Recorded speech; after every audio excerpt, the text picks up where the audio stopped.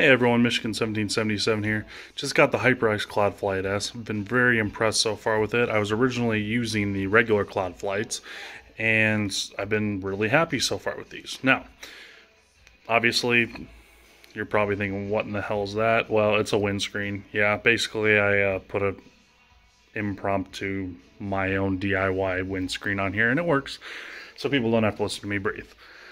Now, there is something I need to say though, and this is going to be for a lot of people if they do buy this headset. So make sure, if you want to get full volume output to your headset from your PlayStation 4, to go into your settings, and in this case for me, you hold down the PlayStation button and make sure you go to volume control to headphones.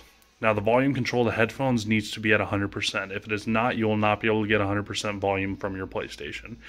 I was dealing with this and I was like, man, what the heck, HyperX? Why didn't you put an update out for this? Well, come to find out, it's on my end. This was not something that popped up for me when I was using the original HyperXs. So yeah, make sure you put that all the way up.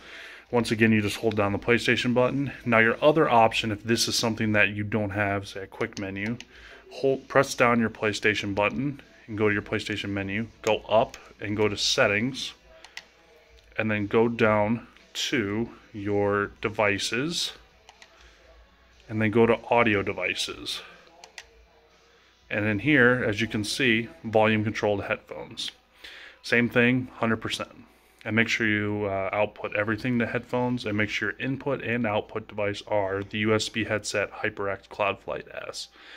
That's it. It's a really simple fix. I'm also going to be doing a video here pretty soon showing you how to improve the sound quality on the HyperX Cloud Flight S. And it involves changing out the ear pads and whatnot, and I'll do a quick tutorial on that, because seriously, I like the sound of them, but they're a little bit muddy. But when you get these headset, or you get the ear pads that I'm getting, or have for them, which I'm just taking them off my old Cloud Flights, the soundstage opens up a lot. So yeah, I want to make sure I show you guys how to do that. Anyway, I hope you all enjoyed this video. Please rate, comment, subscribe, and I hope to hear from you guys in the comments. Thank you, and I'll talk to you later.